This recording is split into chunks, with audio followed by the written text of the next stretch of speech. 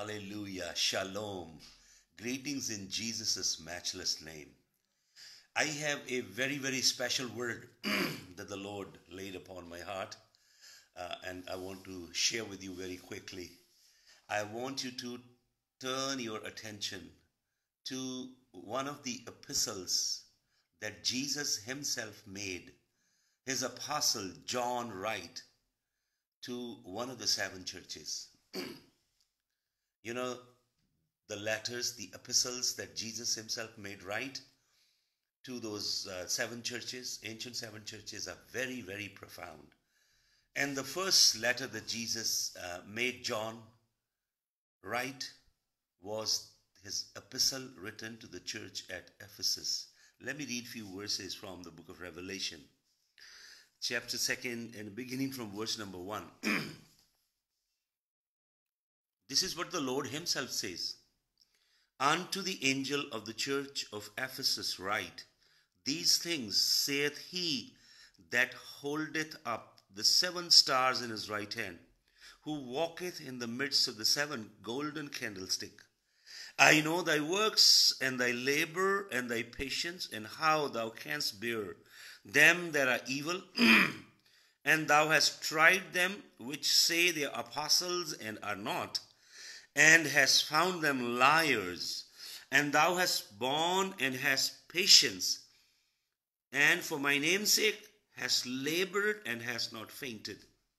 Nevertheless, I have somewhat against thee, because thou hast left thy first love. How glorious it is that Jesus is reprimanding this church strongly only for one thing, and that is the abandonment of the first love. Do you know that Jesus is a living person? We are supposed to love him with all of our heart, with all of our soul, with all of our mind, with all of our strength. We must love him. Jesus longs to receive love from your heart.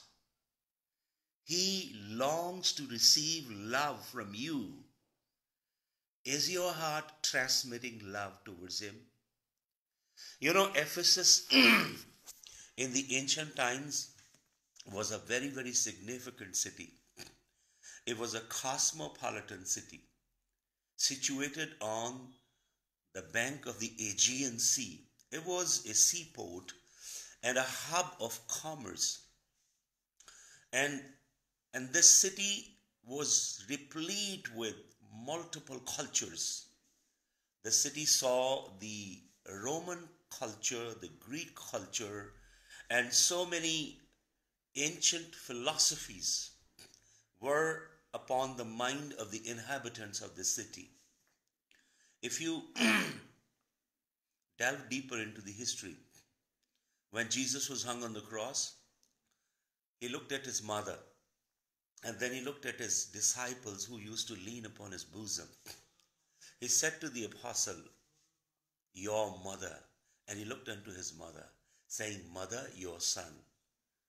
If you look into the history deeper, you find after listening to the words of the Lord Jesus and after his glorious resurrection, John, the beloved apostle, took the mother of the Lord unto himself. And history reveals that John and Jesus' blessed mother, they moved to the city of Ephesus. In Ephesus, you can still find, archaeology has found all the traces of Jesus' mother and John having lived a long period of time towards the end of their life there. In fact, there is a church which is after the name of Mother Mary. John was one of the founding pastors in the city. And if you look into the epistle that Paul the Apostle wrote to this church, it is absolutely loaded with profound spiritual truths. One of the most profound and deepest epistle written in the New Testament was written to the church at Ephesus. This city was very divergent. There was an ancient temple of goddess Armitis, or in Latin you call Diana, and also another temple of goddess Nico, from where you get the word Nike, goddess of victory. So this city had very powerful cultural, religious, philosophical influence.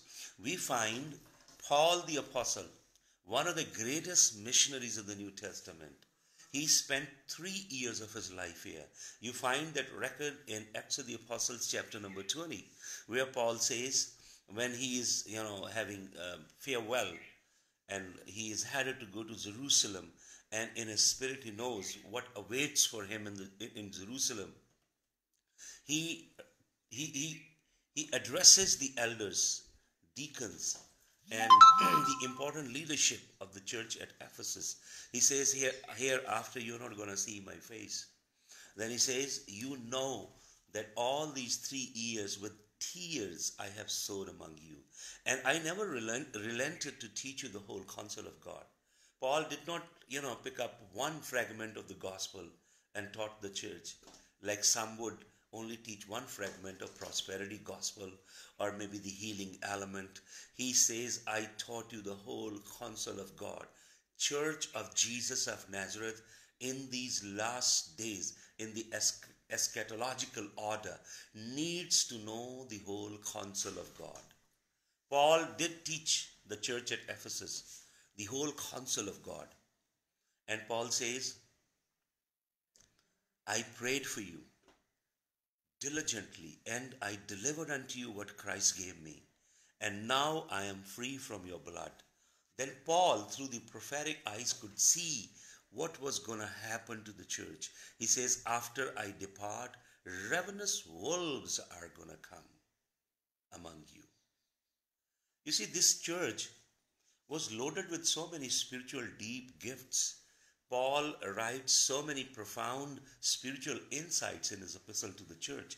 And we also find, if in the history, when Paul was in the prison, the second prison, he comes across a young man whose name was Onesimus.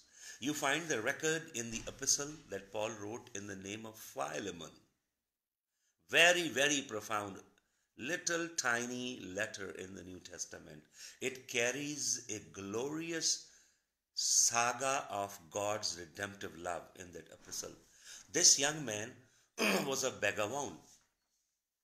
He ran away, stealing some stuff from his master, and his master's name was Philemon.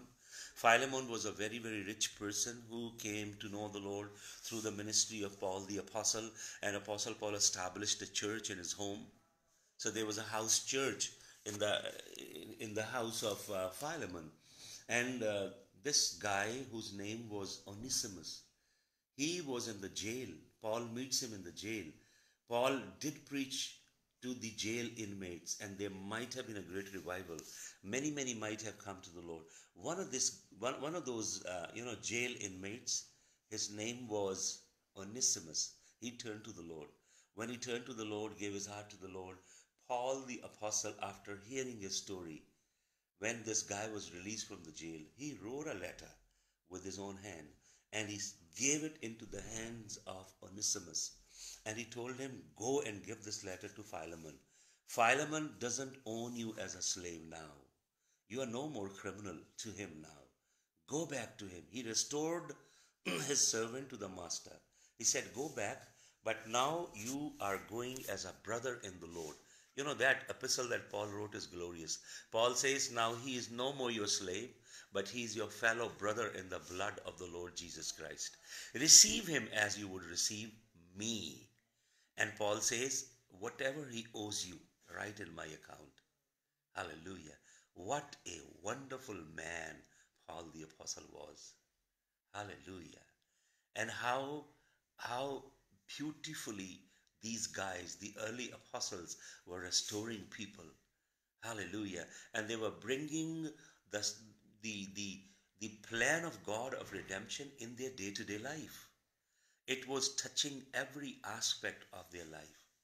And we find in history that Onesimus later on became one of the powerful bishops of the church at Ephesus.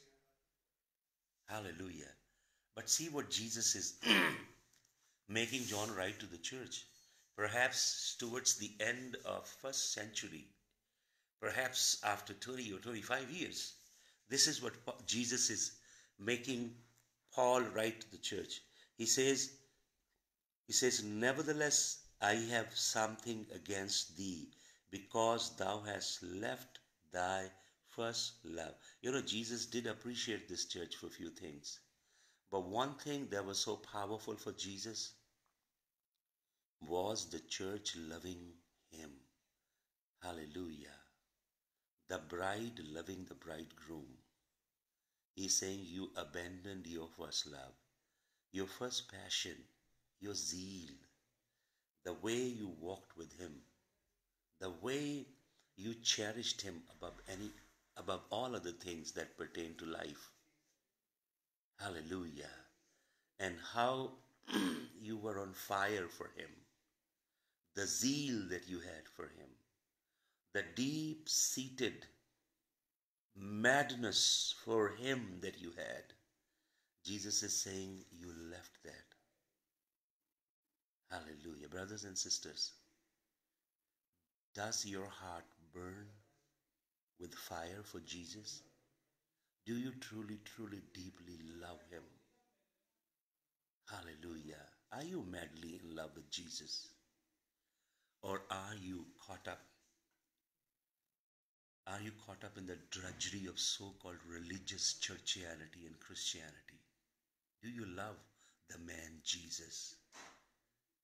The person of Jesus. He is a real person. He's alive. He is seated at the right hand of the Father. Do you have that engaging day-to-day relationship with him? Sometimes your ministry could become a very dead drudgery for you. It could become a deadly trap of the enemy. Break every hold by the power of his blood. Every bar, everything that incarcerates you. Come out. Meet him, encounter him. Fall in love with him. You know how strong it is for Jesus that we have engaging love with him in a day-to-day life. It is so significant for Jesus. So much so that he says, remember therefore from whence thou art fallen. This church was way up, so supreme in the New Testament. Glorious church. And Jesus is saying, see from where you have fallen. And he's saying, repent. You know, so many have erroneously taught to the body of Christ that you don't need to repent. Repentance is already a done deal. Let me tell you, repentance is a way of life. In the Old Testament, in Hebrew perspective, repentance is ongoing, engaging way of life with God of heaven. In Hebrew, the word is teshuvah. And you know what it means? It means return. When God says repent, so many places in the Old Testament, you won't find the word repent. You will find the English equivalent, return unto me. Repentance means returning unto God. He is saying, return unto me. How many times would you require to return unto him when you err away from the path of righteousness? In the New Testament, the Greek word is metanoia, which means, again, total change of mind. Turn around. You were eastbound, something happened to you, and now you are westbound. Hallelujah. That's repentance. The Lord is saying to the church, he's saying, repent, return unto me, for I am your first love. You must return to your first love. You must relinquish every other thing that is sabotaging that relationship with the Lord. Anything that has hijacked your heart, you need to return to the Lord and to the Lord alone. He says, repent and do the first works. You know, when you fell in love with Jesus, You could not live without him for a moment. If you pondered over anything that was ugly, that was unclean, immediately you repented. You longed to give unto him. You long to worship him. I remember I always carried a New Testament. Maybe 30 or 40 times a day I used to open up a New Testament. I always needed isolation. Even if in the restroom I jumped in, I would start crying. I would start worshiping. I'll have little small spells of worshiping and thanking the Lord. So much rich was your heart in the beginning, loving the Lord. And then you became mature. So-called maturity robbed that passionate love for the Lord. The Lord is saying, return to me. He's saying, return to me, repent and do what you did at first. Just ponder over your life. Remember, it must be very vividly etched in your memory what you used to do in the beginning when you met Jesus, when you encountered his love, how you lived. You were not so loaded up theologically here, but you were so rich down here. Return to that. Return to that, my dear brothers and sisters. Come back. He's saying, return to me. And then he's saying, if you don't, very stern warning is here. He's saying, or else I will come unto thee quickly. He's saying, I will come unto thee quickly and will remove thy candlestick. I will remove your candlestick. You know, these 7 churches are in Turkey. And if you look up in the sky at night and you watch Pleiades, those 7 sisters, 7 stars, you look upon those 7 stars and look geographically on the 7 churches in Turkey. They are exactly the same. And you know what NASA is saying? NASA is saying out of those 7 stars, 1 star is becoming dimmer and dimmer by each passing day. 6 are shining. Perhaps 1 candlestick has been removed. Removal of the candlestick is that you're not going to make it in. And your fault would be that you abandoned loving Jesus of Nazareth. Let's return to him. Let's fall in love with him. Let's love him as we used to do when we first met him. Your first love, Jesus cherishes fondly. Father, I pray for the impartation of the first love, passion, deep-seated passion.